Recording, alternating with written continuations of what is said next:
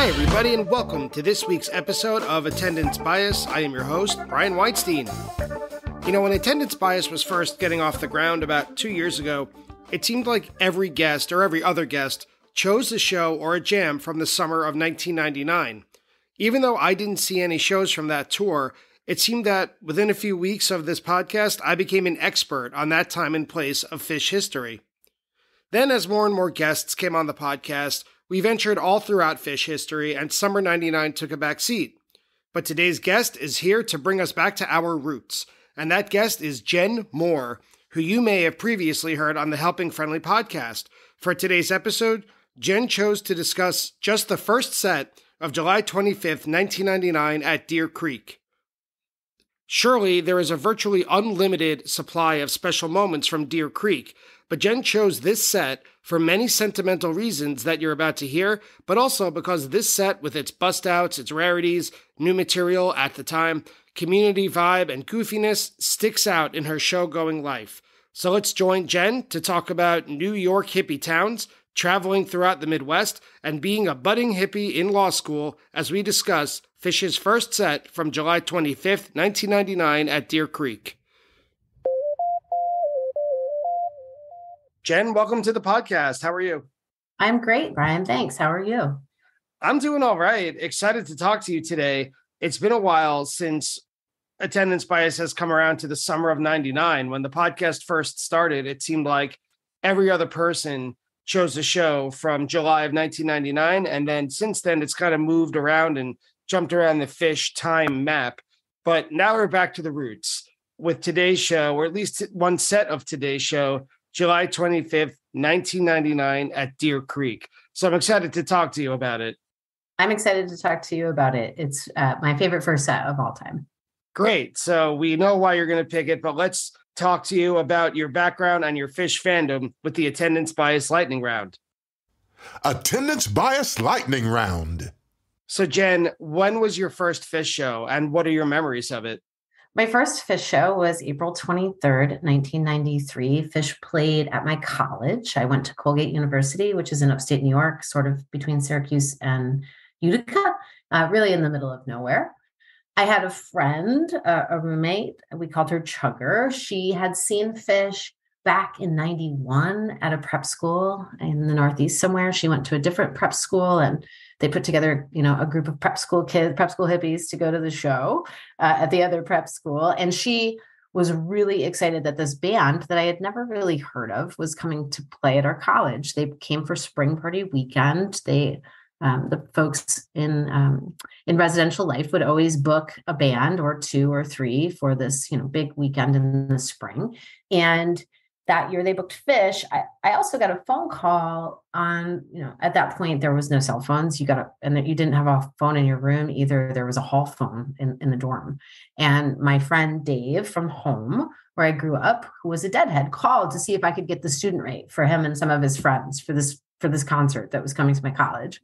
And I hadn't seen the Dead yet, and I didn't totally get it at that point. Dave was always an interesting but weird kind of person. But if he wanted to go, sure, I was definitely going to go anyway, because they were playing at my college. But it made me even more intrigued to see Phish, that this other person I knew wanted to go. Phish played in the basketball gym. It was, a college show, and they were doing a bunch of shows in the Northeast in colleges that year. They played another pretty famous show at SUNY Geneseo that same week, which is on the other end of the Finger Lakes of upstate New York. Colgate is a very preppy school. It's the mid 90s or early 90s. So we're thinking, it's J. Crew barn coats and those buck suede shoes that come in brown. And it was very preppy. A lot of the kids that attended came from prep schools in the Northeast and other wealthy communities in the Northeast. And then all of a sudden on the day of the show, there were a bunch of hippies on campus. And that was really unusual. There was, a fair amount of patchwork and patchouli, and of course, lots of flannel shirts. And at the bottom of the hill, there was actually a pub on campus. And we stopped by the pub on the way to my friend's dorm room. And instead of just the usual fraternity brother barncoat crowd, there were a bunch of folks that were there for the show.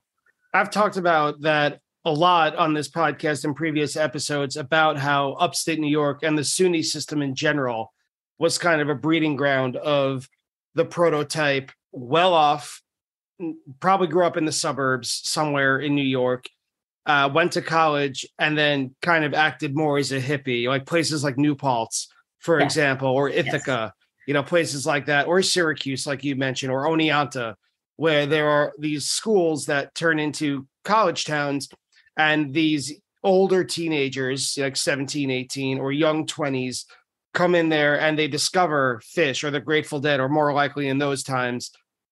And all of a sudden now it's like growing your hair out, buying your first bong, going to the head shop in town, because every college town has one. And now Phish can play there and sell out.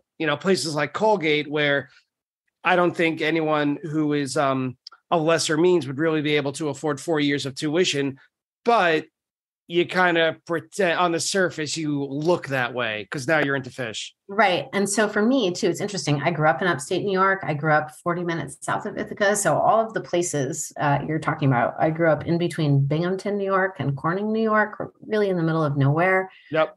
But it was really the heart of what was happening for Phish in the Northeast right then. And there was, I'm 48, I'll be 49 this year. So, and I graduated from college in 1995. So it's really just perfect timing and placement of myself for when it comes to Phish, because I was a scholarship kid at Colgate. It was a really interesting shift in my peer group when I went to college. I came from a pretty, it was a very small town of 5,000, working class, rural, NASCAR, hunting kind of vibe. And I always knew that it wasn't the place for me. And we had Ithaca 40 minutes away, and we spent a fair amount of time going there when I was young. And, my parents would take us there, and my grandparents lived in Cortland, New York, which is in between Syracuse and Ithaca. And so that whole stretch, that whole central New York region was really a breeding ground for Phish and the upcoming hippies. When I graduated from Colgate, I was not like my classmates. Most people were moving to New York or Boston and had a fancy job set up with, somewhere on Wall Street, or they were going to go be a paralegal at a law firm in Boston because they were going to go to law school eventually. And I took my graduation money and saw Phish and the Dead. They circled each other in the Northeast in June of 1995. And so I just took my graduation money, much to my parents' disappointment. But hey, I was an adult now. And the tour ended actually in Vermont. The tour ended at Sugarbush. It was July 4th weekend. They played the 2nd and the 3rd, I think, and it was on the mountain.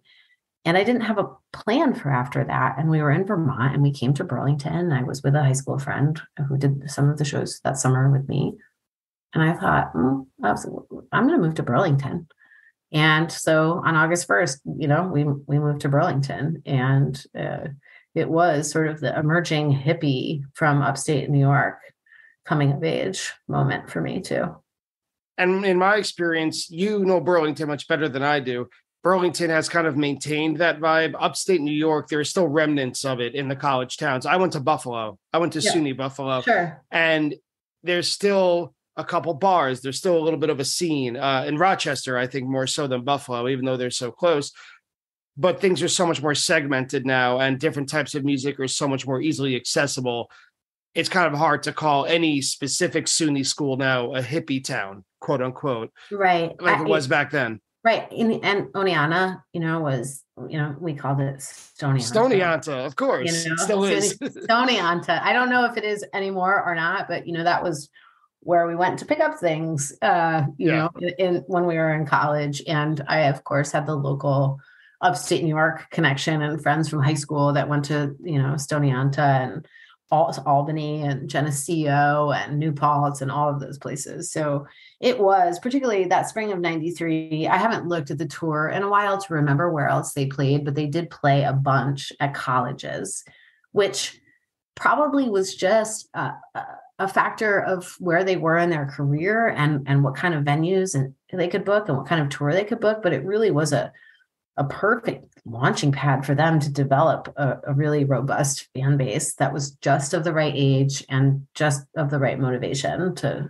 start following Phish. And like you were saying, the student rate, it's just the right timing and place where when a student residential activities or whatever you call that, that group in any given college, when you get the student rate, it's either free or it's something like $7 or $10. Like that's something it was everyone $10. can afford. It was $10. The student rate was $10 to see Phish at Cotterell Court. And the non-student rate was $17, which is why my friend Dave from Cornell probably called me, because that was a big difference in 1995 for college people. And later, a couple summers later, maybe 2 summers later, I would actually live in Ithaca for the summer in an apartment that Dave had rented. And I have very clear memories of learning a lot about the Grateful Dead, but also like sitting and listening to like cassettes of Phish shows and all the Phish studio stuff at that, and that summer. I can see the apartment and the bare floors and the mattress, the crappy mattress that I slept on that summer, and above the pizza shop, so it always smelled like pizza, which is not a terrible thing. Yeah, could be worse. Yeah. Well, what was your most recent show and what did you think of it? I was fortunate to go to Dick's this year. Normally, I do not go to Dick's. I live in Vermont and school starts for my kids the week before Labor Day. So school, it's like, haha, summer's over. I grew up in New York where school starts after Labor Day. And here, school starts on the Wednesday before Labor Day. They make the kids go for Wednesday, Thursday, Friday, and then it's off. And so I have 2 kids that are in school, and my husband is also a school teacher. And so getting to Dick's is really, really bad timing for us. Normally we went one year, a few years ago, my friend turned 40 and she asked everyone if they would come to Dick's for her birthday party. Her birthday was over that weekend that year. So we figured it out. It was complicated. We had to have some in-laws come and stay with kids and my husband had to really hope he wasn't going to get reprimanded at work. But so this is my second Dick's this past year. I asked in the spring, could I have Dick's be my girls' weekend this year? I usually try to fly somewhere and meet my girlfriends just by myself for a weekend or, 4 or 5 days, sometime during the year. And this year I went to Dick's. It was really fantastic. It was a really tight trip for me. School started on Wednesday, August 31st. My son started high school. My daughter started 7th grade. I wanted to be home that night when they got home to hear about the first day of school. So I took a 5:10 a.m. flight Thursday morning out of Burlington, which whatever. I hate to travel on a show day. There's some extra stress about it, but I had no problems. My flight actually got to Denver early. I was in Denver at like 10:30 in the morning local time. And, the whole Dick's experience is really fantastic. I lived in Colorado. After I lived in Burlington and from 95 to 97, I moved to Colorado and I lived there for 5 years, and it's always nice to go back. I didn't do any of the Colorado things I would have liked to do. I didn't get to the mountains.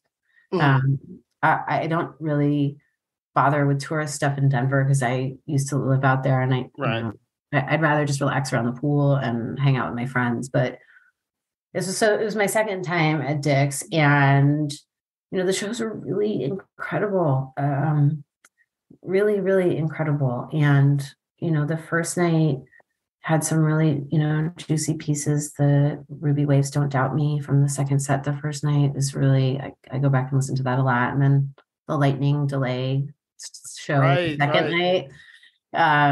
The third night, we had 3 people in my friend group got early entry numbers that night. So we were able to have a really nice spot down front, maybe like 7th or 8th row center, with like lots of space. And so we had that experience. And then the last night was also phenomenal. And, it's interesting.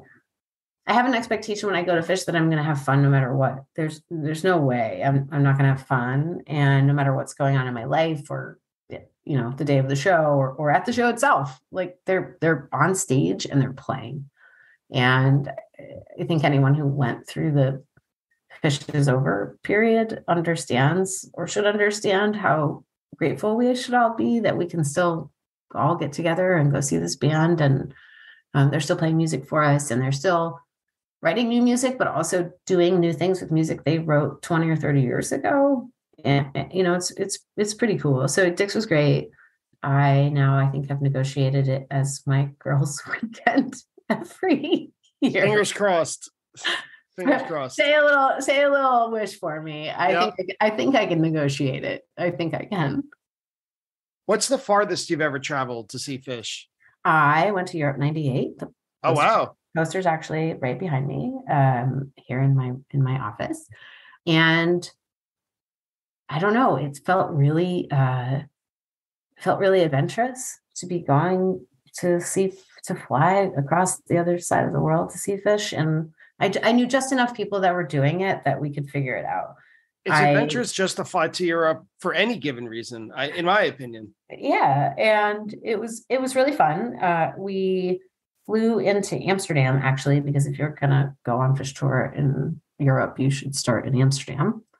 And we saw a really incredible Dave Matthews Band show at the Melkweg in Amsterdam, which Dave Matthews Band is not my favorite band. I like the music, but so that was fun. And then we went to Copenhagen, and then we went to Prague, which is the farthest I've ever traveled. Boulder to Prague is about 5,000 miles, and 2 really killer shows there. Everyone knows the lore of, the Prague Ghost and the Prague Piper and all of those things. And then we went to Barcelona for 3 more shows. So that Europe tour was the furthest I've ever been to see Phish, for sure. When you go to a show amongst a group of friends, which role do you play? Are you the type of person who is a designated driver? Are you the opposite? Are you the guy with the supply? Are you the caretaker? Are you the one everyone has to look out for? Who are you amongst your group? I have a few roles. I'm definitely the cat herder, like the organizer. We're Dick's, for example, and my friend that I was staying with her and her husband in their hotel room, and they got one of the early entry numbers. And I was like, okay, well, I don't have an early entry number, so I'm going to get to the line at this time, and then you guys need to get to the line at this time. And that means I have to leave before you, which means I have to trust that you're going to get in an Uber at 3:45. Can you promise me that? Or when everyone's like, oh, we should go soon, and we're in the room, or we're at someone's house or wherever, we're in the lot, and I'm like, it's time to go. After a few minutes of saying that and letting everybody know, I just start packing up my stuff and start walking. Yeah, you lead by example. Yeah, I definitely lead by example. So I have that cat herder role.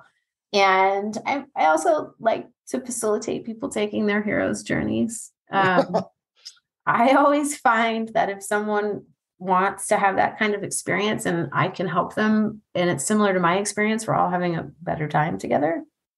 Sure. So a couple of different roles, probably. What is your most controversial Phish opinion? I love Show of Life. I don't think that's that crazy. I didn't, I thought it was a bummer, when it was first being played. And then I think it was played New Year's 2013 as the encore to this epic big show where they played the Jet truck set in the middle. I loved it. Yeah, the anniversary show. I was there. Yep. And when they played Show of Life, to me, it clicked. Like, this makes perfect sense. They just time traveled back 30 years. And now they're kind of talking about what it looks like having gone by. And I'm like, oh, I like this song now. Right. And they're wrapping it up. And yeah, I mean, I have a friend who just hates Show of Life. And like, often you will hear people groaning when it starts. And I find that kind of rude and disrespectful.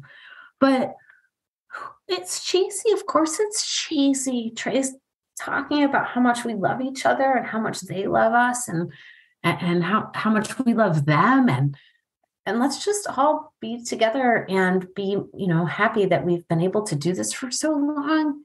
And, waves of people, they come and they go. It's so true. People at Dick's this summer, just a few weeks ago, I ran into people that I had forgotten about. You know what I mean? Then you see them and you're like, oh my God, how have you been? What are you up to? And Show of Life really just kind of wraps all of that up. And so I don't care if it's slow and it's cheesy. I really am grateful that we still have the opportunity to be together as a community. And the song really expresses that. And finally, what is the weirdest thing you've ever seen at a Phish show? Well, not the naked dude. At least he had some boots. You know how many people say a naked dude on this show when I ask this question? It's not that weird. It's not that weird. Every Grateful Dead show I ever went to, including all of the iterations after Jerry died, Dead 50 and further, and Dead and Company, there is always a naked dude. There is almost never a naked chick. Always naked almost dudes. almost never a naked woman, always a naked guy. And so, yeah, no, the naked guy is not weird. For me, I was thinking about of course, freaks abound everywhere. That's one of the really fun and fully human parts of Phish for me, is that everyone is allowed to let their freak flag fly. Mm-hmm. And it might garner some looks, but not because you're being a freak, but people are curious and interested about why are you being so weird, or you have that weird outfit, or you're carrying that weird sign, or maybe you're carrying like a baby monkey and introducing it to people. And, it's weird. But so that's not the weird part for me. The weirdest thing for me was Kid Rock at Vegas 2000. It was cool, right? Like it was timely and it made sense considering where the band was at that point in terms of partying and rock and roll lifestyle. But when I see other actually big acts and I see sort of all of the running around and the stage presence and the stage hyping that goes into other big rock and roll concerts, it's very different than Phish, right? Like they're engaging with us, but they're not like doing it like, woo, like everybody yell Phish or everybody yell rock and roll. And Kid Rock came out and that was his vibe, which isn't bad, but it was very different than the rock and roll experience I was having that night and had mostly been having. So it just felt really out of place. Like it was really fun, but it felt really strange. When was this show played? So today's show is played on July 25th, 1999 at Deer Creek. And in the summer of 99, Phish played quite a summer tour. It took up almost all of the month of July. They played 22 shows that month, and this was the second to last show of the whole tour. The next night, which was also at Deer Creek, closed the whole tour. This tour was also the first time in a really long time that Phish switched up their positions on stage. Like for years, for almost their whole career, it was four across. Right. But for the summer 99 tour, Fishman moved behind Mike and Trey, more like a traditional rock drummer. And Trey added also a small keyboard setup that you could hear in almost every show if you listen to that tour. And after this summer tour, they went to Japan. They would play a 24-show fall tour. And then after that, they played 14 shows just in December. It was obvious it is obvious now to us in retrospect that they were kind of building up to Big Cypress. I don't think that was on anyone's mind during the summer. It was just a great long summer tour that was typical of their itineraries of the time. But when you look back toward the second half, the latter half of 1999, it's pretty clear that they were just playing as much as they possibly could because they knew that the gig of their lives was coming up. So like I told you earlier, when I began this podcast about 2 years ago, 99 and 2000 were the years that I knew least about Phish. And now I feel like I'm an expert. Now I feel like I could tell anything about everything. Yeah. Well, yeah, they were pretty good years.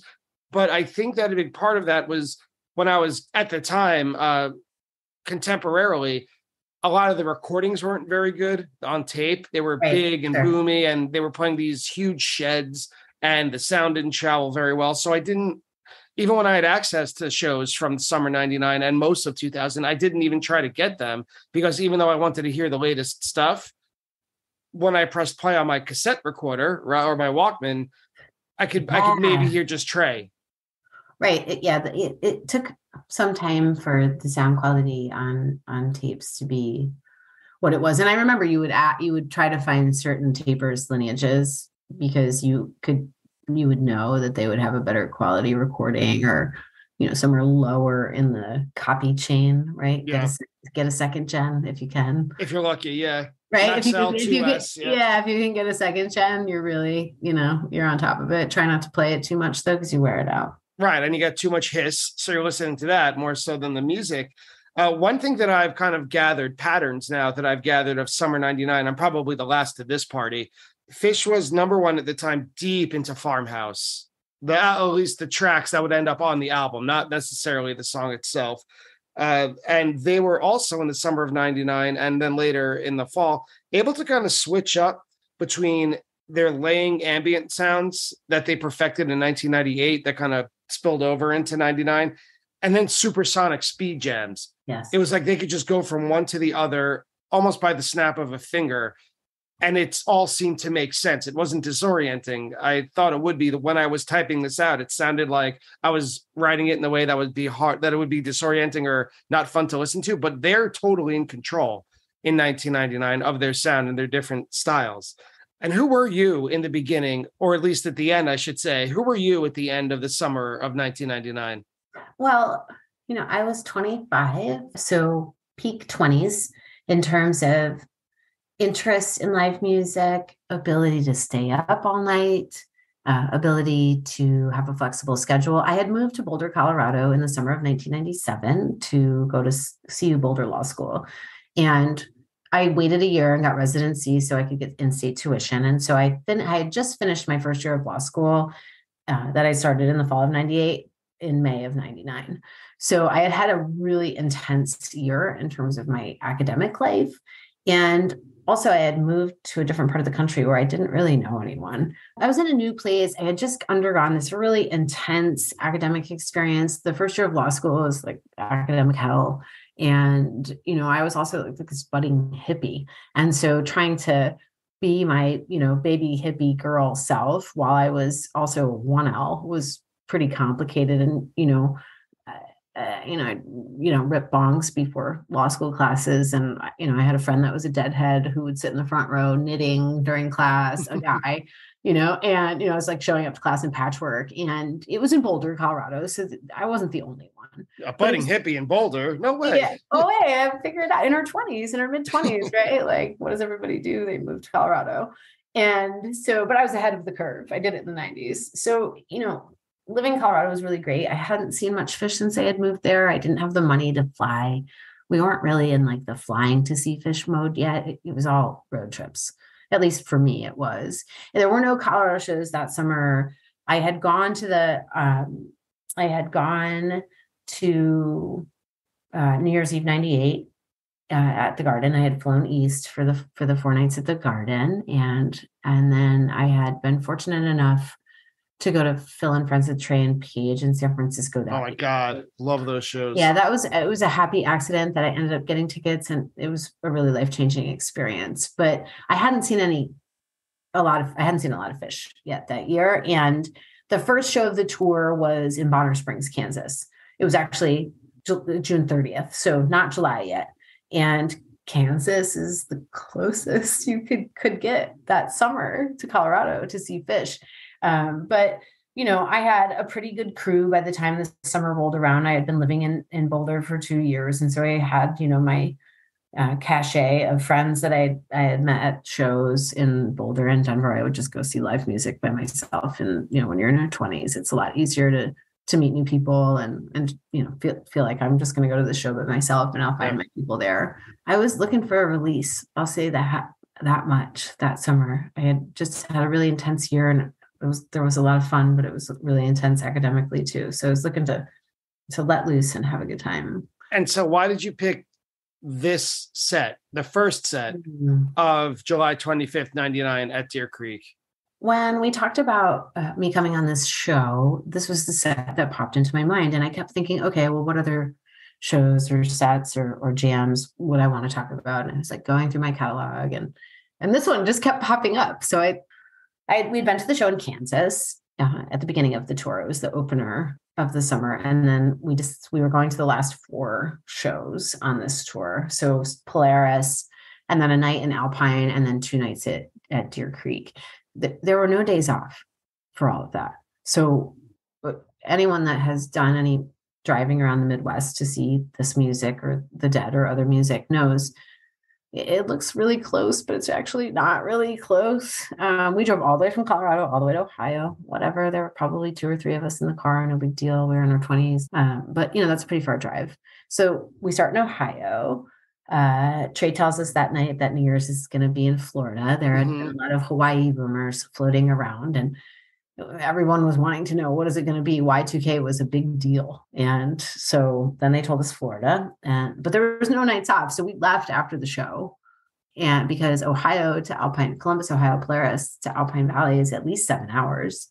And to get up in the morning at what, 10 and then get there at 5, and you have to drive past Chicago. And so I'm sure we left after the show and slept, at a rest area somewhere in Ohio, and got woken up, in the middle of the night by the police telling us to leave. I don't know why they do that. It's like people, if you're there in the middle of the night sleeping, you probably need to sleep. But anyway, so we, did Polaris, and then we went to Alpine, only one night at Alpine, and then back to Deer Creek. So by this time we're, not running on fumes, we're running on energy and what we've seen the previous 2 nights. And at that point, there was still camping right behind the amphitheater at Deer Creek. I have not been back there since 2004. I've never been there.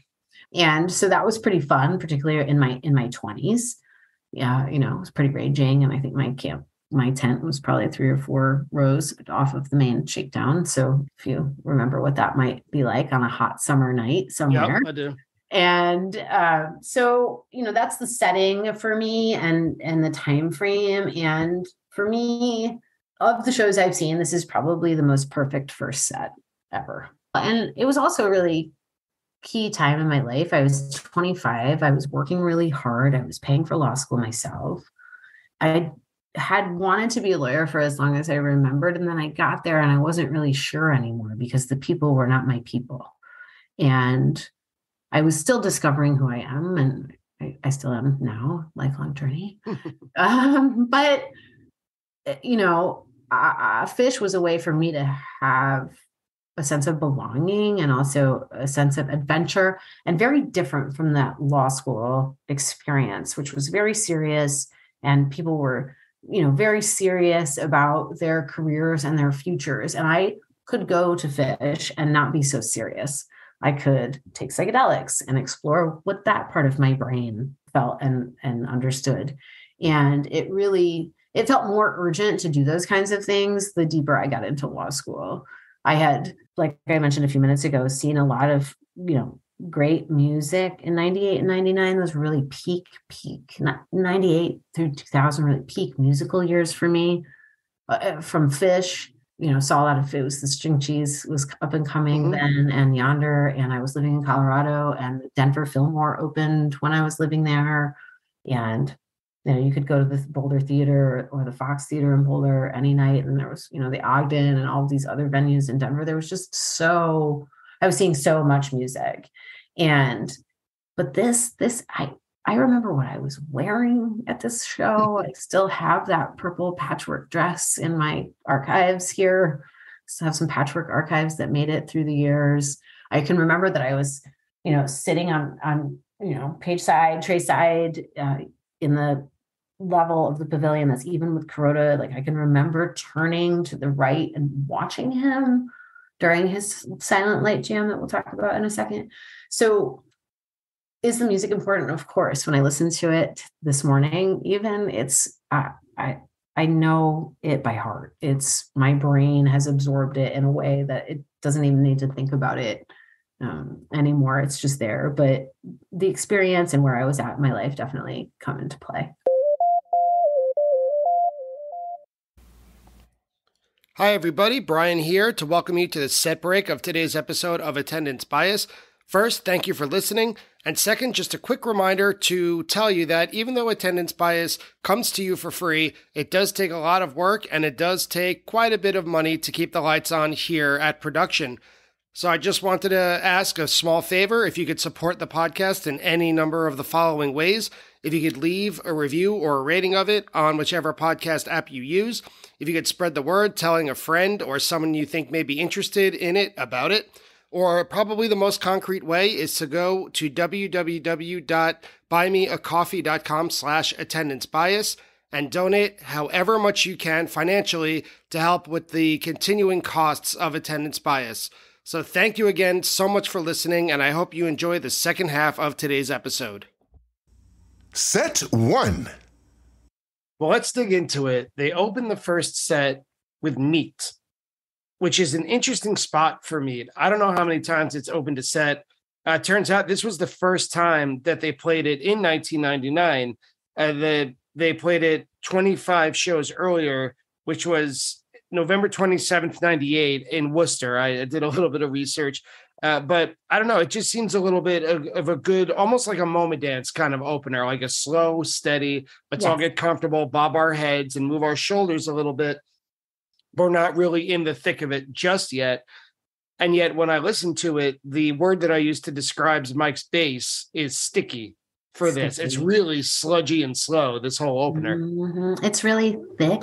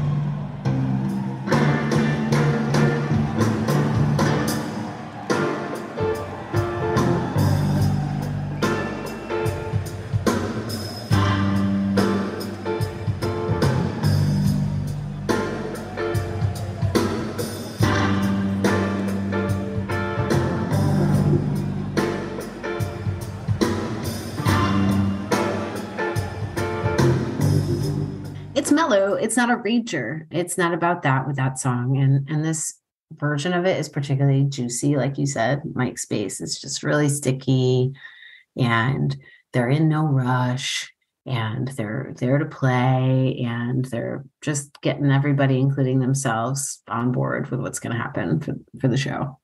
And then the second spot is My Friend, which is a perfect follow-up. Because Meat, I feel like, broke the tension of when the lights go down and the whole crowd is exciting. Everyone's kind of digging their fingernails into their palms. Like, what are they going to play? I'm so excited. Can't wait. We drove however many hours. We haven't slept since whenever. We all know that feeling, when the anticipation builds up, and Meat diffuses that tension. And then my friend kind of ups the ante a little bit. It's like, all right, now we're musically showing you some tension. And even though the vocals I thought were a little less intense than usual, but then I ignored all that when the crazy build comes in at about 4 minutes. The whole crowd gets whipped up into a frenzy. Well, My Friend is a creepy song, right? There are songs that are creepy in Phish's repertoire. Esther is one of them. But My Friend is always, for me, a business song. Like, they mean business now. Yeah, your law school friends would not approve that. Not that kind of business. No, it is business. You start with the meat, and like you think, what a nice way to ease into Phish, and all of a sudden they're like evil Phish mode on. And this version in particular is, I think, really intense. And I think you're correct that the vocals aren't necessarily intense, but once you get to that 4 minute mark and the music starts to build like crazy and there's some screaming, it's really very opposite of the Meat opener. And my friend, it's in the creepy genre for me. Oh, for sure. And it fades out perfectly into My Left Toe, which is a rarity. It's a treat. Mm-hmm. I once heard My Left Toe without knowing that I heard it. It was at a Nassau Coliseum show. They played it within a tweezer. Sure. And I didn't know what I was hearing because, like I told you, I didn't get a lot of 1999 tapes at the time. I think there would be a lot of folks that wouldn't see it now if it was in the middle of one of the big jams. They wouldn't recognize it as a distinct piece of music, but it is. And it's really, the arrow symbol for a seg, right? Yeah. Like the My Friend, My Left Toe is a perfect example of that. Is what that symbol was made to describe. I think there's no hesitation between the two pieces of music. They melt into each other. They flow together perfectly. So much so that maybe you don't even realize it's My Left Toe. And, I think that would happen if they played My Left Toe again.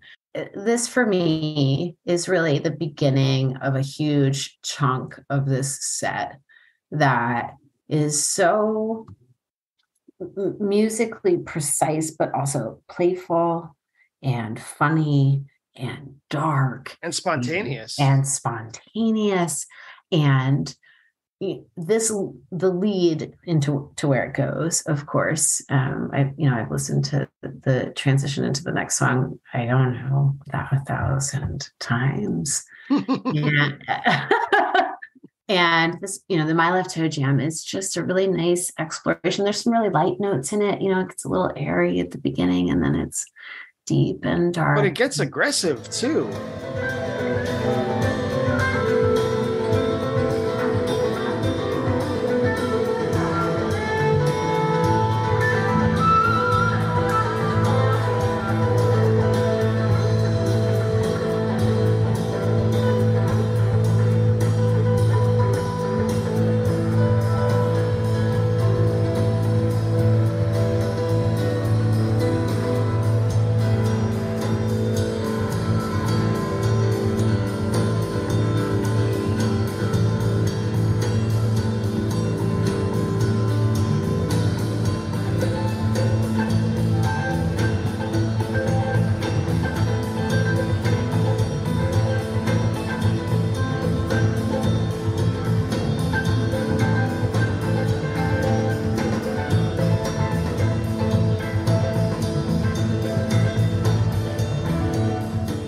It's not as, for those people listening to this episode who haven't heard this show or My Left Toe at all, it's not always as pleasant as Jenn is describing it. Not to take anything away from you, but it gets, correct.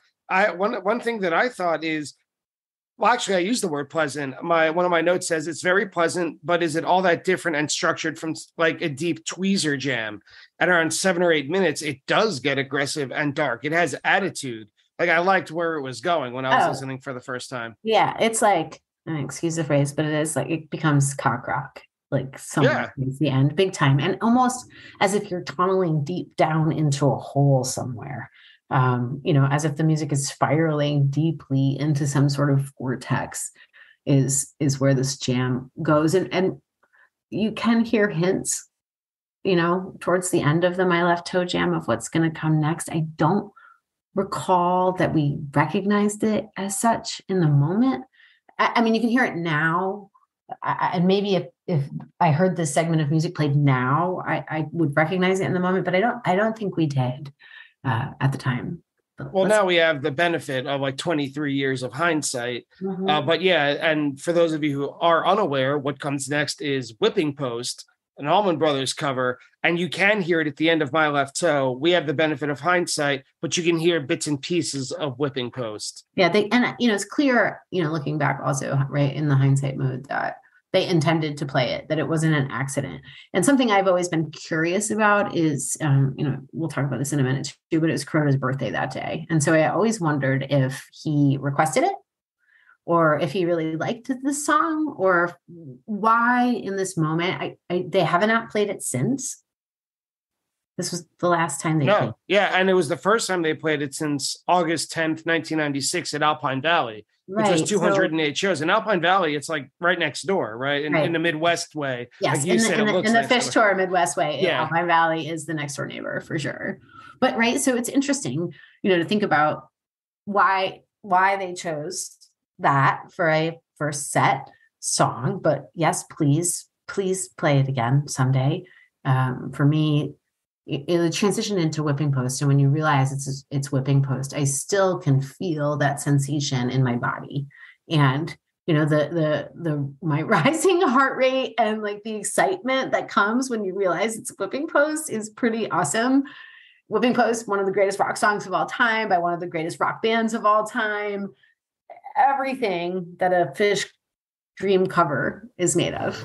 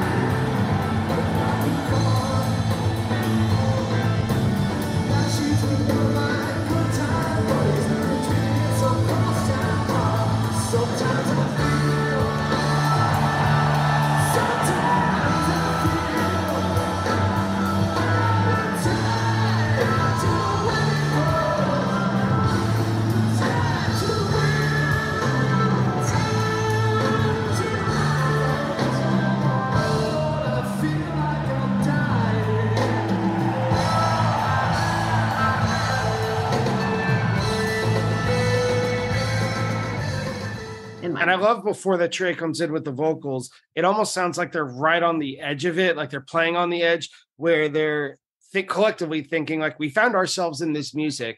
We're in the middle of that very recognizable whipping post jam that's in, I don't even know, maybe 7/4 time, like that strange time signature that it's very hard to find yourself accidentally playing whipping post.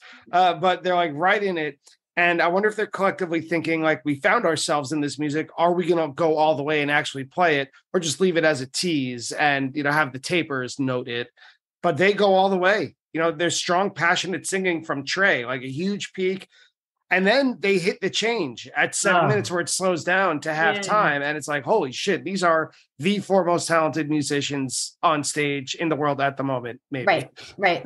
Playing one of the greatest rock songs of all time. And, the enthusiasm you can hear in the playing and in Trey singing is unmatched. It's really incredible enthusiasm. And it's, this power Southern rock song.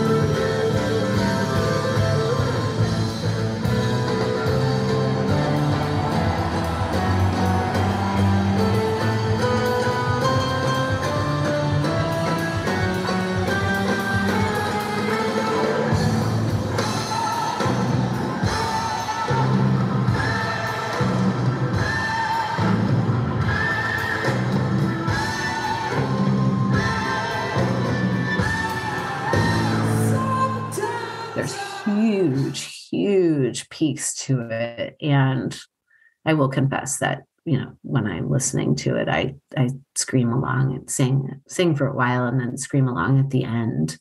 It's, it would be hard to not do that, I think, with this version of this song in this moment. Totally. And the other thing too is it's summertime. And so this is the first set and it's still kind of light out. It's not dark yet. Right. So usually for me, those big power rock jam moments come, at night. Right. That's when you go to see rock and roll at night. Although I wish bands would start playing earlier so I could get to bed at like 11 o'clock. But that's a different conversation. But, the sun is still setting at this time. And so it's, you're 3 songs into the first set of the show. What else is possible? Well, what's possible is next, the big relief. If whipping post is the big tension and the big build and peak, then up next is Makasupa Policeman with a segue into Happy Birthday. I don't know if I would count it as a separate track because it's kind of a goof song, but back into Makasupa. So it's comic relief after this big dramatic. You were talking about the emotions that you felt and how you could still like access that 26 years later. I'm bad at math, but how you could still access that Makasupa, Happy Birthday, Makasupa, the Happy Birthday, as you mentioned, for Chris Kuroda. This track is 10 minutes long, by the way. This isn't like a 3-minute Makasupa Policeman joke. This is a whole portion of the set.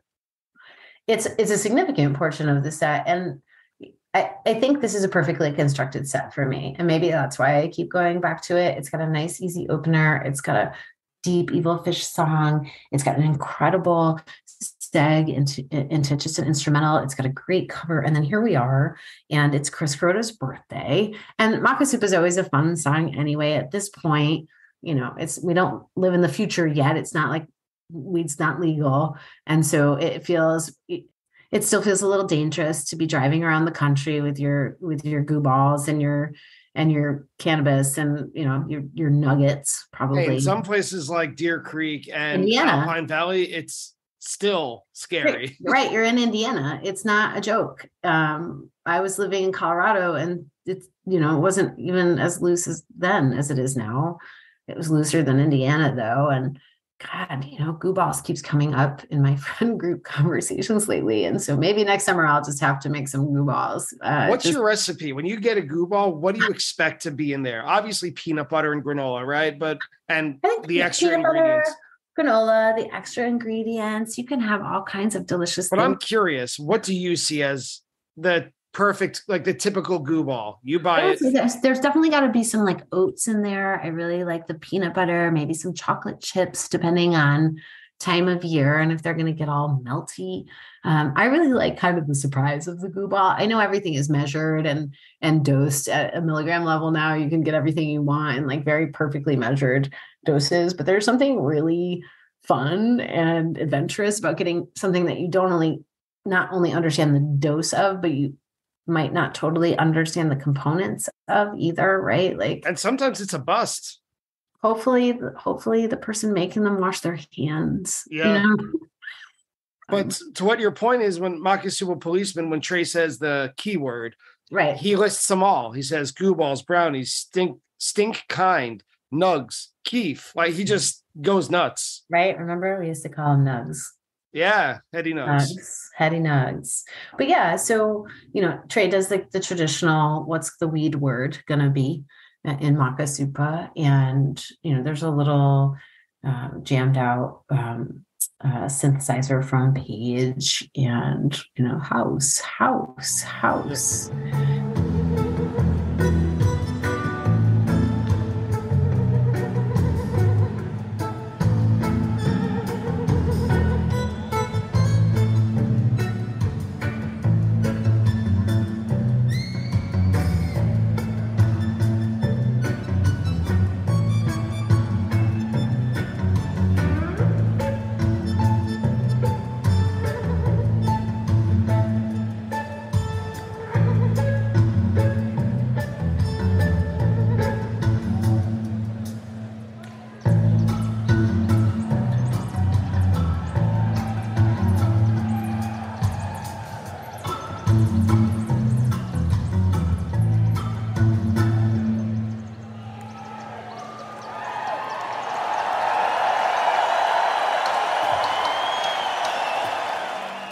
But the middle of Makisupa is let's sing happy birthday to Kuroda. To what Trey calls our closest friend, right? Chris Kuroda. Mm-hmm. From way back, he says. From way back. And they sing the traditional, happy birthday to you, and then they sing, happy birthday to you. We're gonna get you so wasted after the show tonight. Yeah.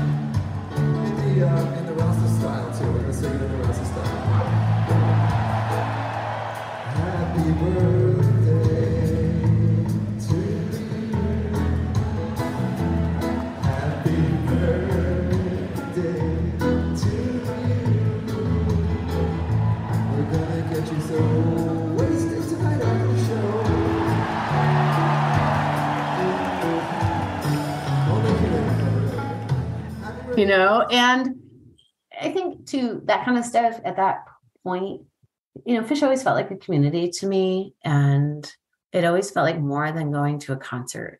And that was one of those moments where the band is interacting with Chris Kuroda and really showing that it's really just one big family scene. And at that point too, I hung out with a group of friends, and their external circle was the group of folks that came up with CK5, and they developed a little organization to get Chris recognized, and would hand out little CK5 stickers. That looked like the Calvin Klein logo. Yep. That looked like the Calvin Klein logo. I still have a t-shirt somewhere deep in the archives with that CK5 logo on it. So it felt really fun to be singing Chris Croda happy birthday at that moment, just with the context that I was living in. And then Chris thanks the band over the PA. He does which is very sweet. Which is very sweet. There's a pretty big pause after the end of Happy Birthday Makasupa, and then it takes a minute, and then Chris gets on and says thanks, which is also really nice, and keeps that community vibe going. And then they kick back into a set proper, the personal, jokey, fun, meaningful stuff. It's not over, but it's like we're moving on to more of a typical first set where they play I Saw It Again, which is slow and gradual. Everyone always loves it. I feel like this is a fan favorite. It's hard to argue against. Right. It's Creepy Phish. Again, it goes into that, it's in that Creepy Phish category along with like Esther and My Friend. It's really dark. There's something really strange about the time signature of it that makes it feel really like weird, and chaotic isn't the right word, but as if you're sort of stumbling through a carnival. Yes. Late at night when it's dark and you really shouldn't be. That's how I feel about Esther as well. Right. You dropped it before. Yeah. Mm-hmm. Same vibe. And after that is Boogie on Reggae Woman, which is a perfect call. And it was at this point where I thought I could see why she listens to this set over and over again. There's no wasted space. No. And it seems like there's segments that you can kind of compartmentalize where it's like fun opener, goofy middle, a little more evil. And now we're getting to the big power ending of Boogie on Reggae Woman and Cavern that closed the set. Right. Like I said before, it's really perfectly constructed in terms of you kind of get everything you might want out of a Phish show in this one set. You get some goofiness, you get some personal connection with the Crow to Happy Birthday. You get a raging rock cover with Whipping Post. You get some creepy stuff with I Saw It Again and Me. You get some funky, mic-driven songs like Boogie on Reggae Woman. And it was just like a nice dance party after all of that weirdness. And then I Saw It Again. It was really dark, really nice late first set song in the summertime, particularly. You're somewhere in a cornfield in the middle of the United States and you're dancing to Stevie Wonder played by a bunch of white guys in your patchwork dress and probably Birkenstocks, I would guess. And they nail it too. There's a lot of great piano playing. Mike is, again, of course, he always leads Boogie on Reggae Woman. And there's Trey is playing great rhythm guitar, like a full jam. This is an 11-minute Boogie on Reggae Woman. Yes.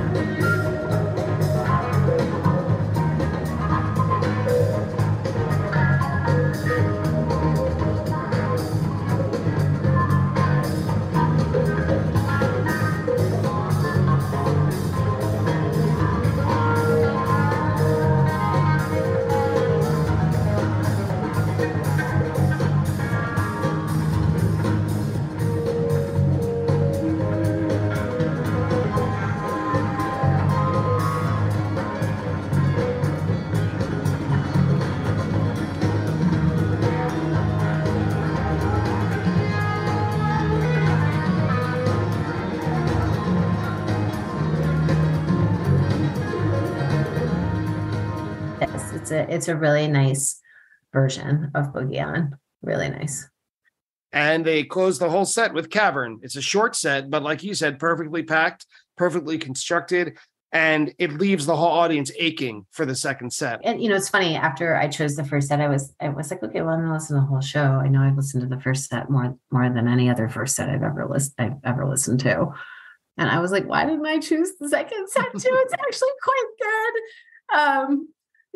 It's quite good also, but I guess I'll just listen to it more. Maybe I can talk to you about it another You can make a return appearance. Right? I can do a deep dive into right, that. Gotta leave something for the sequel. So Jenn Moore, thank you so much for coming on to talk about set one of July 25th, 1999 at Deer Creek. Everything that you need in a Phish concert in one set, actually. So it's really been a pleasure talking to you, hearing about our inflections of upstate New York, Phish in both 1993 and 1999, and everything in between. Yeah, thanks so much for having me on Attendance Bias today. It was really nice to talk to you. It was also really nice to go back and revisit the set and remember who I was at the time and to listen to the music 23 years later, or however long it's been, and still be just as moved and excited to listen to the set as I was back then. And that's it for today's discussion with Jenn, but let's make sure we got everything right with the attendance bias fact check. Attendance bias fact check. As mentioned, Jenn's first show was April 23rd, 1993 at Colgate University. Anyone who read or owned the Phish book would recognize this show, as it was the one where Mike and other band members paraded around the stage with huge banners that read, "We win in our gym," and "Winners play hard." There were several pictures of this show in the Phish book. Jenn mentioned that she had a friend who saw Phish in 1991 at, quote, a prep school in the Northeast. Although this is not confirmed, but all attendance bias research suggests that Jenn's friend saw Phish at the Salisbury School in Salisbury, Connecticut on May 19, 1991. Jenn mentions that Phish played a, quote, pretty famous show at Geneseo the same week as her first show at Colgate. That show at Geneseo was 2 days later on April 25th, 1993. That show features tons of teases, gimmicks, and onstage banter with It's Ice and Glide being featured musical motifs throughout the show, plus lots of discussion of Trey's pedal boards. I mentioned that I once saw My Left Toe in the middle of Tweezer, but I didn't recognize the song at the time. And there's good reason for that. I was only half right.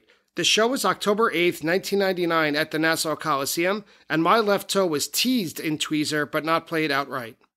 And that's it for today's episode.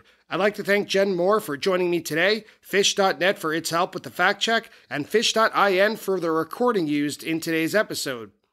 If you enjoy Attendance Bias, please support the show by leaving a rating and a review of it on your favorite podcast app. You can also follow Attendance Bias on social media on Instagram and Twitter. But by far, the best and most concrete way to support the podcast is to visit www.buymeacoffee.com/attendancebias. Every penny goes to the podcast. So thank you again for listening, and I'll see you next week on Attendance Bias.